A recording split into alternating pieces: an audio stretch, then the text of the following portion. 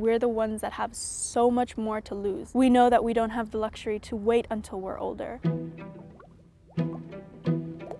I'm doing this because I have been that small girl that has been so scared, and I don't want a girl to live in that kind of fear that I cannot make it. Então a gente precisa pensar pela gente. A gente precisa fazer com que cada pessoa desse lugar voltar a sonhar. I survived school dropout, I survived early marriages, and then I survived this life that is not meaningful, because I looked at myself as someone who came from the grassroots.